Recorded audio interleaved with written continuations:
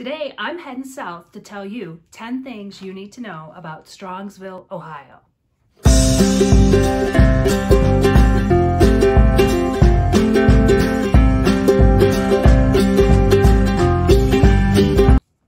Hi guys, welcome back to my channel. My name is Renaud with eXp Realty, and I make videos about all things Cleveland and Northeast Ohio. If you don't want to miss out on any of my videos, do me a favor. Hit that like button and that subscribe button. I'm getting so close to 500 subscribers and I'd really like to hit that mile mark soon. So I would so appreciate it if you would do that for me.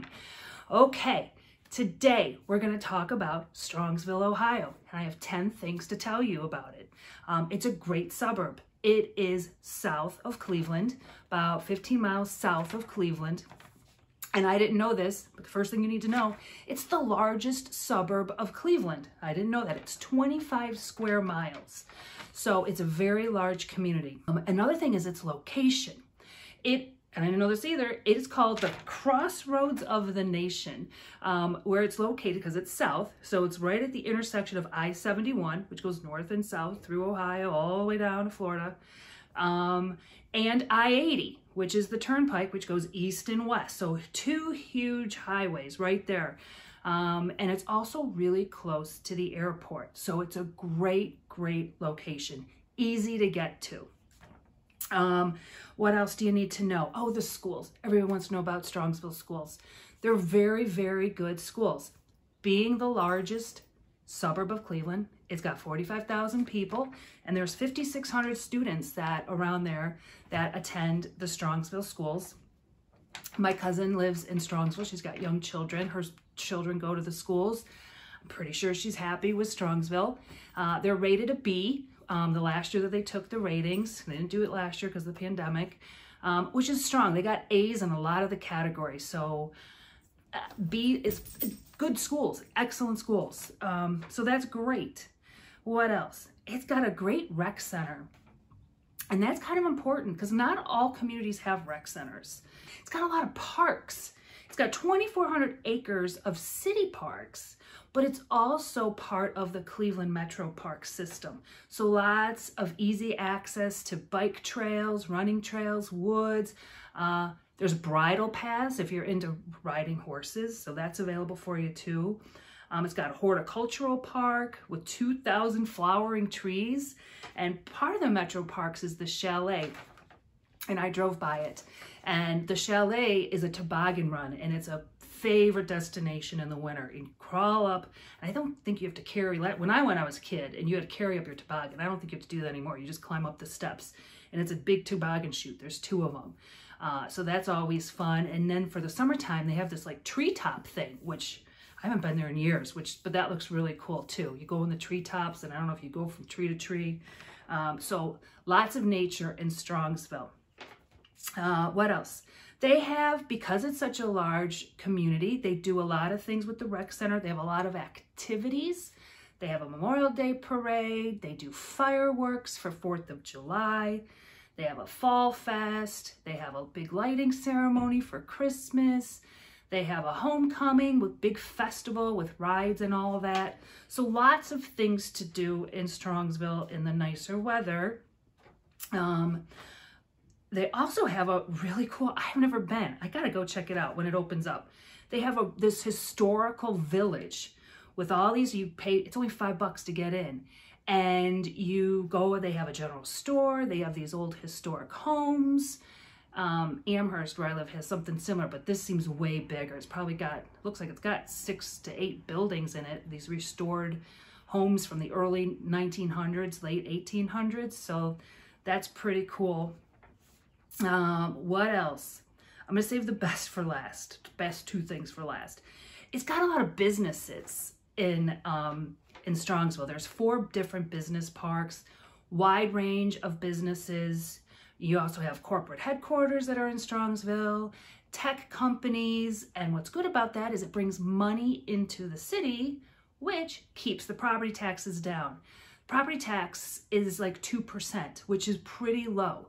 Out here in Lorain County, we're like 1.8, 1.6.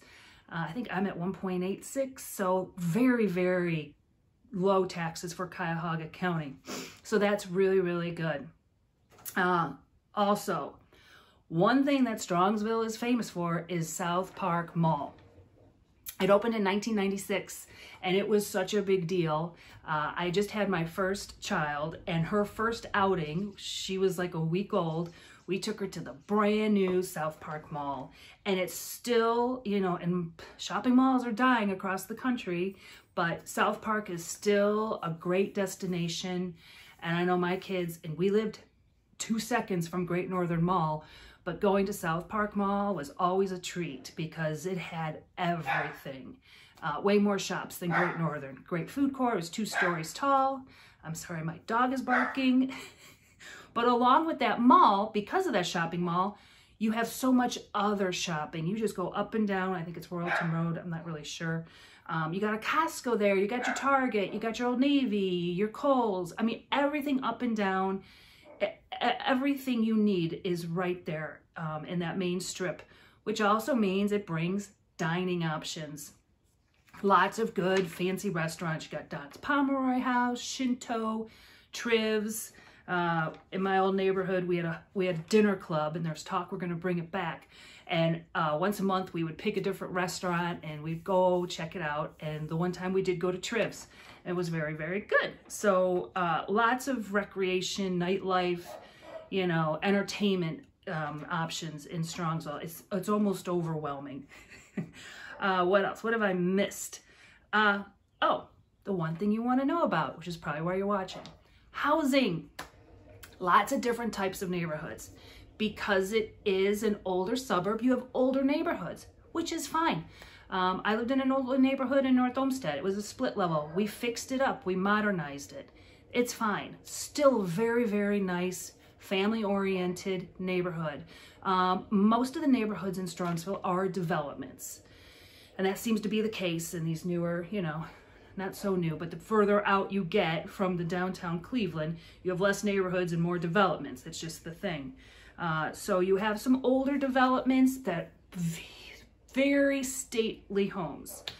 Good friends of ours, they have a, you know, an older home, but it's huge. It's beautiful, absolutely gorgeous. In fact, the very first house I drove by that's for sale, I'm driving by and I'm like, because I went a different way, I'm like, this house looks so familiar. I'm like, oh my gosh, that's their house.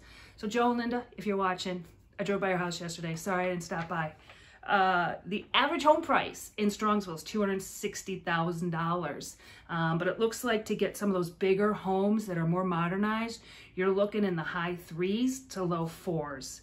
So, and the ones I drove by, and I'll mark them so you can see the ones for sale, they're in that price range. But, you know, there's definitely other options.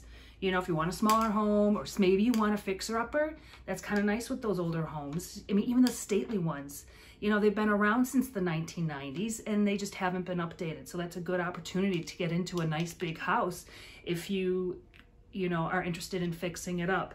I'm looking at, and I printed out the MLS yesterday. We got 4 coming soons. That's the big thing now because this market is crazy. Gosh, so they're coming soon. The lowest one in Huntington Park is $250, and El Dorado Trail is $379.9.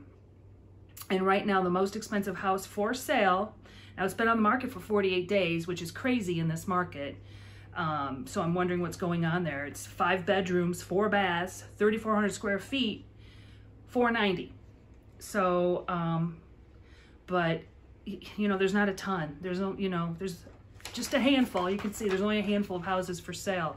But that's the market. So without further ado, hope I didn't miss anything, but let's get in the car and take a drive around Strongsville. It was finally a sunny day. Of course, it's been nice the last few days. I just got back from Florida, and it was nicer here in Cleveland than it was where I was in Florida. So what are you gonna do? It's another beautiful day today. So let's enjoy the sunny weather and go check out Strongsville. Thanks.